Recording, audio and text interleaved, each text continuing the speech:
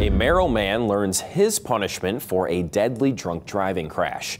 A judge sentenced John Lahti to 15 years in prison with credit for days already served.